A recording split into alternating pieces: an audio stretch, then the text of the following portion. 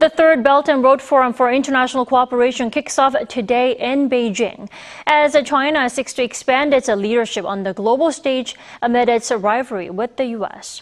During the two-day event, President Xi will deliver an opening speech, as the event marks the 10th anniversary of its key One Belt, One Road initiative, which aims to bolster economic cooperation along the land and sea routes from China to Central Asia and Europe. Some 140 countries are expected to participate, with eyes of a possible summit between President Xi and his Russian counterpart, Vladimir Putin.